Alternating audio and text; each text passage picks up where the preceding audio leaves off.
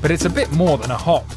From Taiwan, it's 5,000 miles to Hawaii, the most remote island chain in the world. Isolated out in the middle of the Pacific, these volcanic islands are my final stop on my journey around the Tropic of Cancer.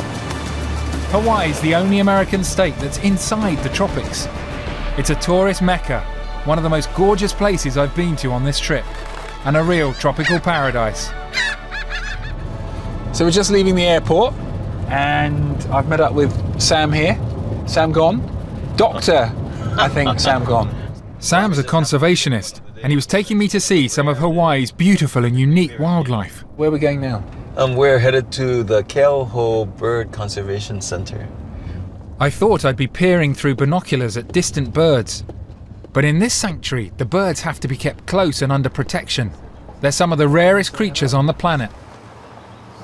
Richard Switzer is a Brit leading a team of conservationists and biologists trying to protect rare species and persuade them to breed.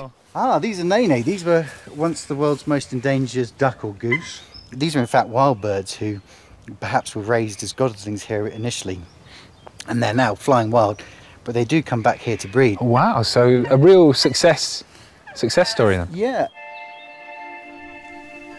But the successes are few in number. Hawaii's bird population is crashing. Some of them exist now just as pictures in the centre's mural, and the rest are under threat. So this one is extinct, this one extinct in my lifetime. Extinct up the top there. Yeah, still with us. This one extinct just recently. Is that the actual reality, that about half of the Hawaiian birds are extinct now? Extinct. And all the ones that remain are rare or endangered. And it's not just birds. Hawaii has become the extinction capital of the world. In Hawaii, because of the small size, we've been able to catalog all of the plants, all of the birds, many of the invertebrates, and so we can see when they're missing or when they're declining and then when they finally disappear. The situation is now so serious, the only option for conservationists is to capture the few surviving birds in the wild and protect them here in the sanctuary. So these are called Hawaiian crows. What's special about these creatures? Firstly, this species is extinct in the wild. So the last birds were seen in 2002. They're extinct in the wild? And so you've got, how many have you got here? Here we've got 52. As a programme we've got 67. And that's it. That's the entire global population. And that makes them pretty much the most critically endangered bird in human care, probably anywhere on the planet. So that is absolutely extraordinary. And what a responsibility as well, though. You're the sort of steward for a species. Well, if a chick is hatching, then we'll stay up overnight and make sure it hatches okay, because if it needs assistance, we've got to be there. Is that what it's come to, then, Rich? I mean, really protecting these creatures, or endangered creatures, one by one, egg by egg? Absolutely, yeah. Every egg is sacred, precious.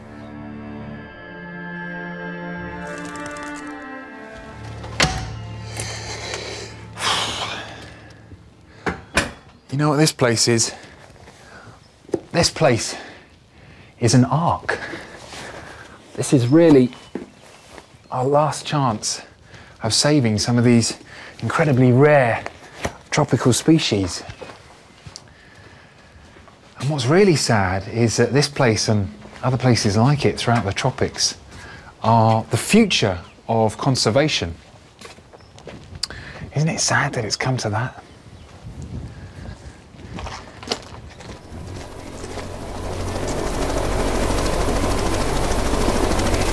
So this is a real treat at the end of our journey, a chance to get up in the air and get a bird's eye view of the islands.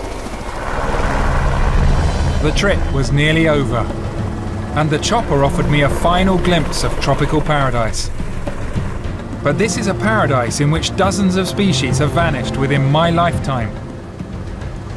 The culprits include climate change, pollution, and newly introduced species, which native animals and plants can't compete with. The main problem here, of course, is us. We're directly responsible for almost all of the environmental catastrophes I've seen during my journeys around the tropics. But surely Hawaiians should be able to manage and protect their environment. After all, this is part of the richest nation on Earth, And these are young islands where new land is forming in front of my eyes. And now we can see the lava flowing straight into the sea, straight into the water. It's the most extraordinary sight.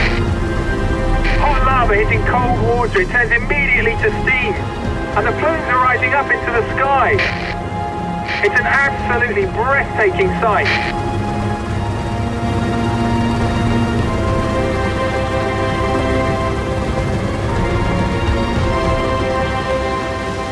I travelled with Sam to the remote Camilo Beach on the southern shore of Hawaii's Big Island.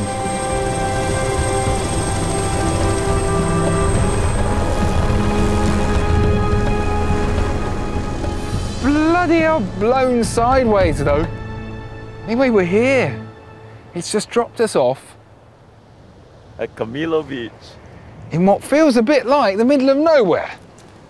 This beach is a long way from the nearest town, and from here the vast ocean stretches away thousands of miles before you hit land. Wow, just look at this. What the hell? Yet it's becoming a candidate for the dirtiest beach in the world. Yeah, Something's and look at been cut this. from. This is some sort of plastic container. It's been drifting and sun bleached. It's come from the sea. What looks like pristine sea. This is look, it's a plastic helmet. An A old slipper. shoe slipper, plastic bottles. Very little of this comes from Hawaii. This plastic comes from all over the world. The fact that it's on this remote island brought home to me like never before just how polluted our planet really is. I mean, look at this. And this is after a cleanup. The first time that I came to this beach, the debris problem was so bad, you couldn't even see the rocks along most of this beach. It was covered in just tons of plastic. Plastic doesn't degrade, it just breaks down into smaller and smaller pieces.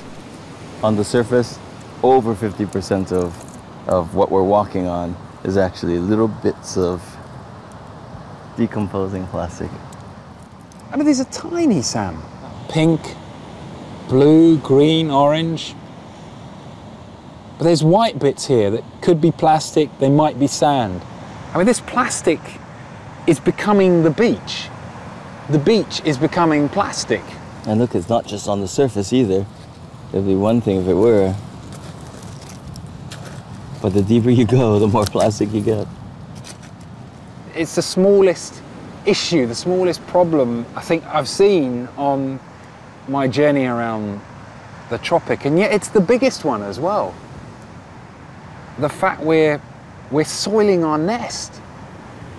As fast as the beach is cleaned, it fills up again with a seemingly endless supply of rubbish. It really is devastating, not just because this crap is here on these beaches, but because of what this signifies and where this has come from. It's coming from the Great Pacific Ocean. There's now this garbage dump floating around in the middle of the sea in the largest ocean on Earth, and sending this kind of trash to every island in the Pacific. We're in the US, we're in the world's richest country. If this can't be stopped here, Really, what chance is there for the rest of the other countries in the tropics, or other countries around the world for that matter? It was a troubling end to my journey. I travelled for more than 6 months through an extraordinary region of the world. I'd visited 18 countries, seen amazing wildlife, and met some wonderful people. But more than anything, the journey had made me realise we're running out of time to protect life on this beautiful planet. So this is it, my final walk, the end of the journey. Come all the way around the planet. Mexico's in that direction.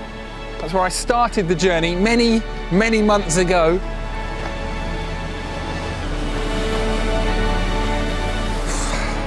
Well, I've seen so much during my travels through the tropics.